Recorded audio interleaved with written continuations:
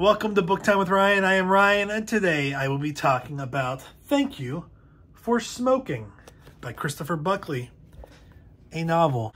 This book is about Nick Naylor, who is the chief spokesman for the Academy of Tobacco Studies, which is the main lobbying body for the tobacco industry. And it is a national bestseller. Look at that. There's cigarettes. Now, I don't smoke. I've never smoked. I had a dream or two in my life where for some reason I liked eating cigarettes, but I don't know why I had those dreams. I've never tried a cigarette. I don't want to. But a lot of people do. And not good for you. So right off the bat, kids, don't smoke. Adults, don't smoke. I did go to a smoking cessation class with an ex, and I learned about how hard it is to quit smoking, and also the most effective way, which is nicotine replacement therapy, the nasal sprays that give you kind of a shot of nicotine. And it takes people generally, I think, 3 to 6 times attempts to quit. So it's very addictive. But this is, well, the New York Times says that this is a savagely funny satirical farce, producing moments that make you laugh out loud at their inspired absurdity. I think the weirdest thing about this is a lot of it does not feel that absurd. Let's see, when was this written? This was written in 1994. Which was now, oh my gosh, that was 30 years ago. It's a great book. Let's see what the San Francisco Chronicle says. Christopher Buckley's caricatures of Washington politics, corporate power plays, media spin control, Hollywood pretensions, and the human foibles of self-destruction and denial are appallingly right on the money. There, I agree with that. All right, so we have Nick Naylor. We're going to call him Nick. He works for the Academy of Tobacco Studies, ATS. And regularly, he has lunch with 2 other chief spokespeople, Polly and Bobby. Bobby is what would be kind of the NRA of this fictional world. He is the chief spokesman for the gun lobby. And Polly is the chief spokeswoman for the alcohol lobby. They call themselves the Mod Squad. It's a lunch, the meeting of the Mod Squad. The Mod being the merchants of death. And they all know what the problems are with their industries.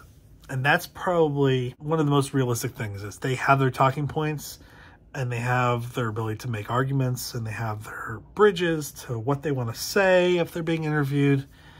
But they all know what's true and what's not true. They would give what we call hacks and flacks, hacks being reporters and flacks being the PR people. They would give PR people kind of a bad name, except that they're very effective in what they're doing. We have a very unpopular person, Nick, who is taking on all the anti-tobacco or I think you call them New Puritanism people out there, especially the National Institute of Health from the Department of Health and Human Services, CDC, so that's NIH, CDC, other bodies, women or mothers against smoking, stuff like that. He's taking them all on. There's a new CEO for his organization, but the longtime chairman, who is of an earlier generation, is really, they call him the captain. He is really kind of the master of it all. And he likes Nick. Well, Nick is going on these shows and doing all this kind of spin for the tobacco industry. And he's on Larry King Live. This is 1994, so it is kind of dated with the references, but I like that too. There's a threat. There's a called-in threat. All of a sudden, his organization gets him a security detail. But he doesn't like it, and he tries to throw them off. And while he's trying to throw them off, he is abducted, kidnapped, and kind of not really tortured, but hurt.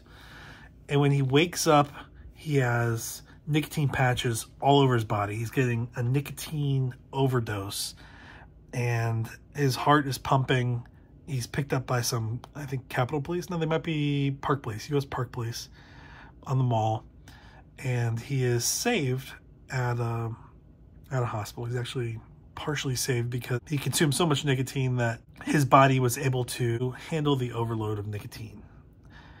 And then he spends time trying to figure out who did it, and he's kind of bouncing back because he had so much nicotine. He doesn't want to smoke, and there's all this kind of pressure or desire to figure out what's happening, and his organization really uses his kidnapping and near death to their advantage. He's heading off to Hollywood to try to get more smoking placements in films to make smoking look cool and sexy again. And then he realizes that he is the center of an FBI investigation that he thought was going to help him find the people who kidnapped him. And the theory is that he may have kidnapped himself or staged a kidnapping to get the support the industry needs, which is pretty extreme, not accurate, but there's a lot of kind of damning stuff going that way. And then it ends with things happening. I'm not going to tell you what. This is not a long book. This book was, this is the paperback. It was 272 pages long. 272. Fast read. I've had other stuff going on, but it was still a fast read for me. I read it whenever I could. I thought it was hilarious. I am a flack. I work in Washington, D.C., and that's where most of this took place. And it was really interesting to see not only the kind of the politics and the locations inside D.C. or the Beltway, also interesting to see how public affairs was portrayed, public relations was portrayed in this book, because I thought it was fairly, I mean, some of the stuff that he was doing is really pretty accurate as far as tools that they can use in '94, things they want to avoid, and the thought process for a lot of stuff. I found it fairly accurate, dated, fairly accurate though. And I mean, it's not for an industry that's ever going to come out as a good guy. It's not the industry of heroes, the smoking community, but I mean, there are ways that they can kind of frame the conversation so it's not as much about the companies making billions off of smoking. It's about your free choice as an American to decide what you want to do or don't want to do with your body, and centuries old industries like the tobacco farming community. I liked it. I gave it 5 stars. I brought it up to somebody and they said that Christopher Buckley died of throat cancer. I don't know if that's true. I haven't actually Googled him. I mean, he looks not old, but he's not young in this picture. He's not super young in this picture in the back. And this is from 30 years ago. So I don't know how old he would be now. And I didn't take the time to look that up, but that would be interesting if that is how he died, because this is, I think it's really well done. I mean, it's great. I have seen the movie. It was years ago. I think it came out in 2006. So I kind of want to watch that again and see how it compares, because I don't remember much from the movie. I liked it. I don't know. I want to kind of see it again and see how it compares. So maybe I'll do that. Do a kind of a comparison video of the book to the movie. But as far as the book goes, loved it. 5 stars.